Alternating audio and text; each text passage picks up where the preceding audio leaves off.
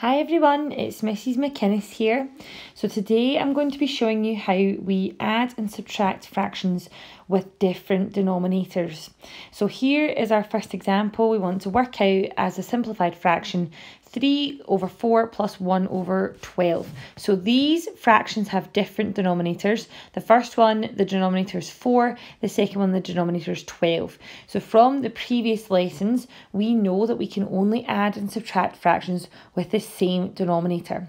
So we have a method we can use to make these fractions both the same denominator. And the method we're going to use is called smile and a kiss. Okay, the reason for that is because the working that we do looks like a smiley face and then like a sort of X shape, like a little kiss. So first thing we do is we multiply the denominators. So we do the smile bit, so it looks like a wee smiley face. And we multiply these numbers together. So 4 times 12 gives us 48. So that's going to be the denominator for the bottom of each fraction. Then what we do is we do the kiss shape, so the X shape, and we always start on the top left, so 3 times 12, and that goes on the first fraction, so 3 times 12 is 36, and then the other side, 4 times 1 gives us 4. Now that these are both fractions with 48 on the bottom, we can go ahead and add the top numbers together as we've learned in our previous lessons. So 36 plus 4 gives us 40 over 48. Now all we need to do is simplify this fraction down. So these both divide by 8. So on the top we'll have 5 and on the bottom we will have 6. So 5 over 6, and that is that question finished. So let's try another one. So question 2, we have work out as a simplified fraction 3 over 5 minus 2 over 7. So again, these are both different denominators and they need to be the same denominator. So let's do our smile and a kiss method. So 5 times 7.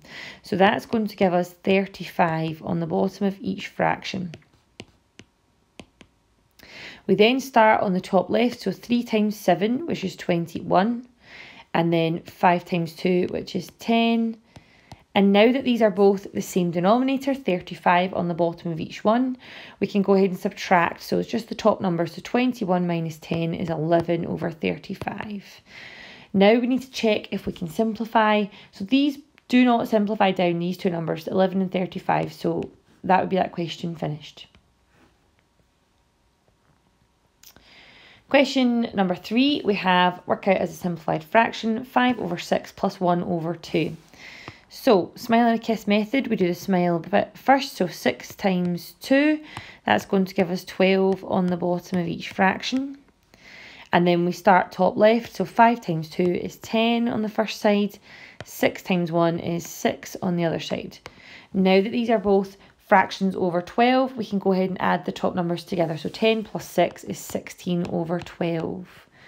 Now we need to see if we can simplify this down. So this does indeed simplify down. These both divide by 4. So that would give me 4 on the top and 3 on the bottom. And then we could actually go ahead and write that as a mixed number because that's a top heavy fraction. The number on the top is bigger than the number on the bottom. So we can go ahead and write that as a mixed number. So 3 fits into 4 once with 1 left over. So it's 1 and 1 over 3.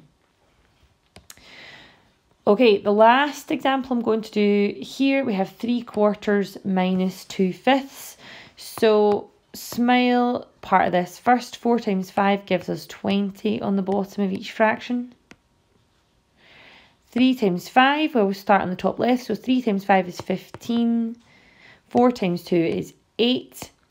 And now that these are both the same denominator, we can go ahead and subtract. So 15 minus 8 leaves us with 7 over 20. And we can see if there's anything to simplify, and there's not. 7 and 20 don't divide by anything further. So for today's lesson, those of you who are working on pink level are going to continue working with the same denominator.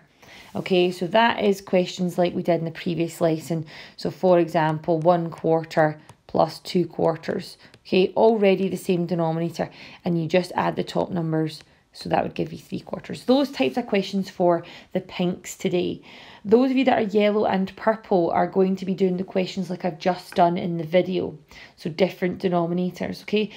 If you are a pink level and you followed that lesson, okay, you can go ahead and try the yellow purple questions. That's absolutely fine. But if not, stick to the pink questions. So yellow purples, you're going to be doing questions that are different denominators.